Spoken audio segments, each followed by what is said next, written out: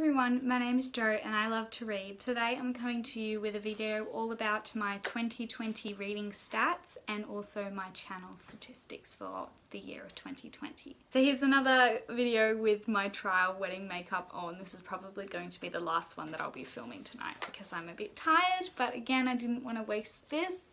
Maybe I will film another one tomorrow morning or maybe not.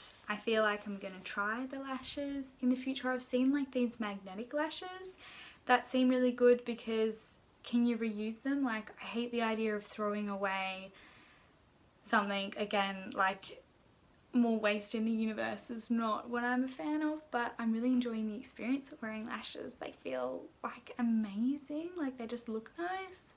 Even though I still love my normal natural eyelashes, they're just nice to give me a bit of a lift sometime for special events. It's also going to be a video that's going to be a bit of a comparison between Goodreads and Storygraph. I've decided that I would like to move across to Storygraph all the time, like 100%.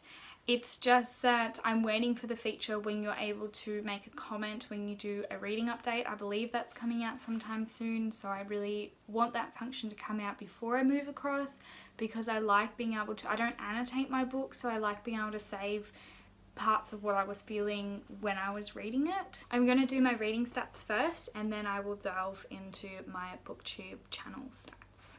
Let's go to my year in books. See my year in books. Okay. So we're going to do a bit of a comparison about what stats are what. These are what Goodreads shows you. So my year in books, pages read 8,691, books read 24. My shortest book was Star's Chance, which was 176 pages, and my longest book was The Land of Painted Caves, which is 800 pages. My average book length was 362 pages. The most... Can you hear Cooper? He wants to come in. Enough! The most popular book was The Girl with the Dragon Tattoo with 3,889,743 people shelving, and my least popular was Wild Women, non-surprise, a non-fiction with 8 people shelving. My average rating was 3.6 stars.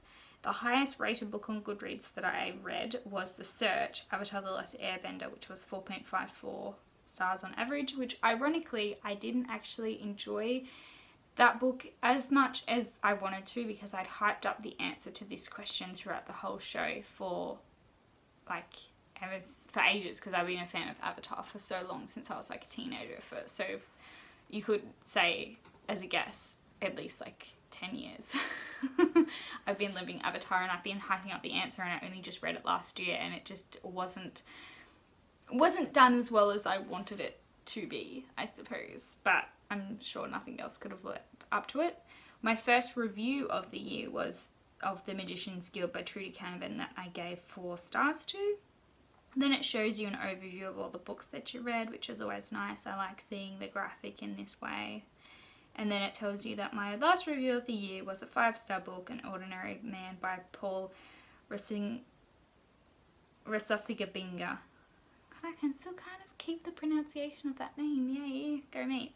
So that's all of Goodreads. Now if I go across to the Storygraph, and I'm feeling a bit, what is stopping me from Storygraph aside from that feature where I can write comments when I'm doing like a page update, but that's not even like a big one. It's more just like I'm not used to the program, and I know through like my own experience at work recently we're in the process of changing across our programs that we're using on the computer, and it's more just a matter of using it every day, like forcing yourself. Like I can feel myself, I have both apps side by side on my phone, and I can feel myself going, let's update in Storygraph, but I'm like, the Goodreads is so familiar. So it's just one of these things where the more I push myself to do it, the better I'll get at it.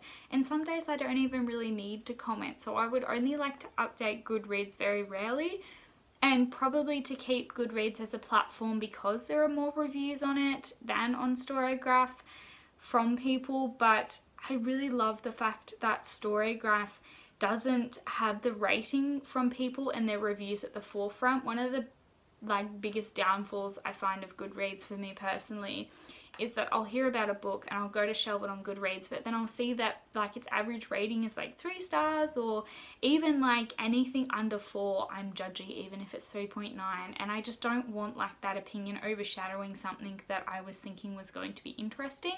So I'm really looking forward to the Storygraph because I'll just be able to shelve something without getting other people's opinions of it. Now the Storygraph is easier to navigate in this respect for me because it is more about graphing, being called the Storygraph, and you just go straight to your Storygraph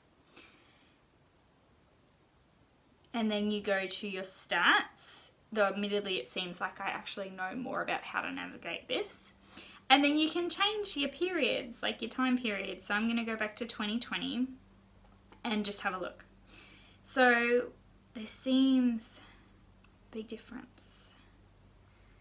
Okay, that's interesting because Goodreads I had read 24 books and 8,000 pages, but this one I've only got 20 books and 5,500 pages. Okay. That I'm probably not going to go and correct unless I really feel the need to, or I feel like I need something to do, because I don't really care. But it's really cool to see my moods. So mostly I pick adventurous books, and then informative, emotional, mysterious, light-hearted, tense, inspiring, funny, dark, and then sad, only one. Which that does make a lot of sense to me, and it's nice to see it like this. And then the pace, I pick mostly slow books, which is interesting. Then after that, fast books, and then medium. So that's a bit of a surprise to see why that. And then my page numbers, normally I pick books less than 300 pages. Then after that, 300 to 499, and then after that, 500 pages or more. I read mostly fiction and a little bit of non-fiction, which is pretty standard, but it is nice to see that there is some non-fiction in there, which there should be more.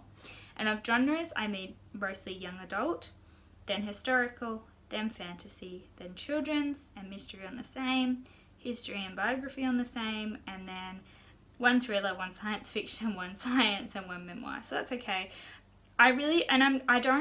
I'm not surprised that young adult is more because, again, reading down a TBR from like ages ago, I'm really not surprised by that. So I'm looking forward to seeing a bit more fantasy come in, but it doesn't really disappoint me or make me confused at all.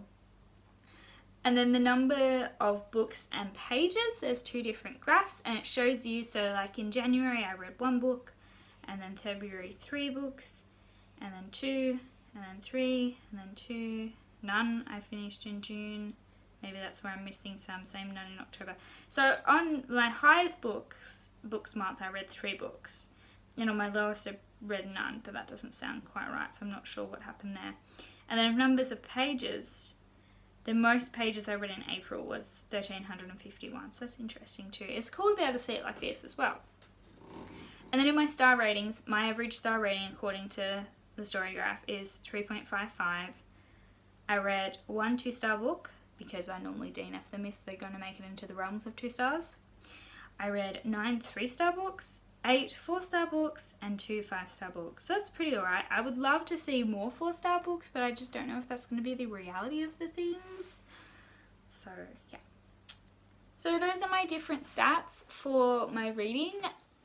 Another thing that I do like about Storygraph is, say if we go to, it'd be easier if I just go to the home page. Say if I go to a particular book, let's pick Ellie on my to be read. So this is what it looks like. And again, like I said, it comes up and it tells you the name and who it's by, what kind of categories people put it in, so non-fiction, biography, history.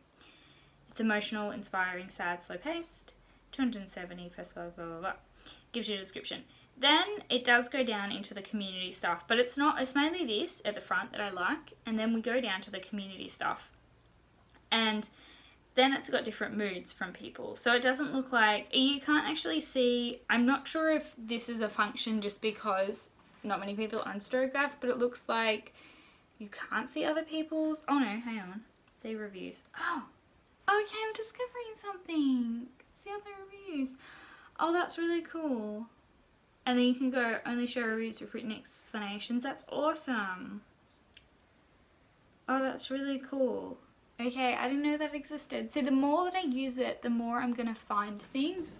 And I really like as well, I often forget to include trigger warnings with mine. So one of their functions is right at the start. It will ask you like a bunch of questions, and one of them is, does this have any content warnings? So that's really cool. That's really cool. All right, I'm going to stop my screen recording. I think also we've got a YouTube. I don't know, but my computer's suffering. So I'm going to go to YouTube quickly, and I'm just going to have a look at my stats just to update you guys on that and any goals I have with my channel.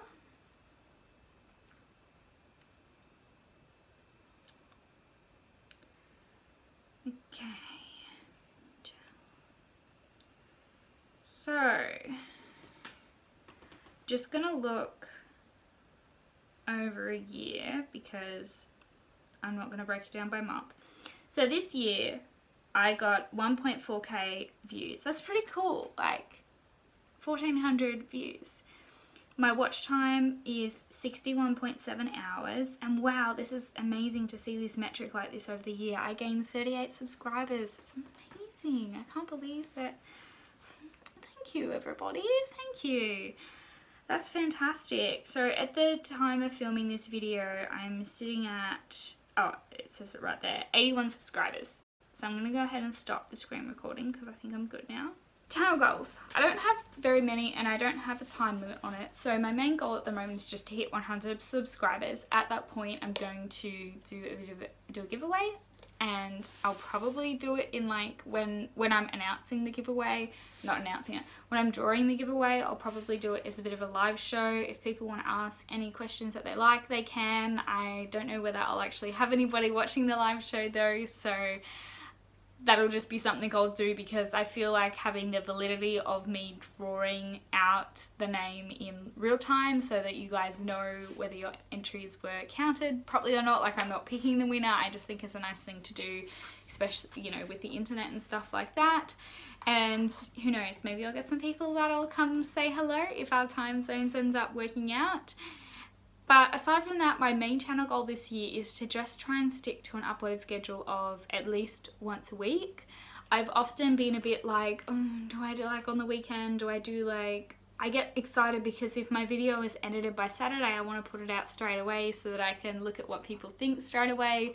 But I want to bring some consistency to it. So I'm going to try and set myself a posting deadline of Sunday 10 AM, which means that tonight, Saturday, I will be editing to get this stuff up, but that's okay because I have a fairly easy video to edit. I will probably continue to do my reading vlogs because I enjoy them, and they will be a bonus video, so that'll be once a fortnight on a Wednesday or a Thursday.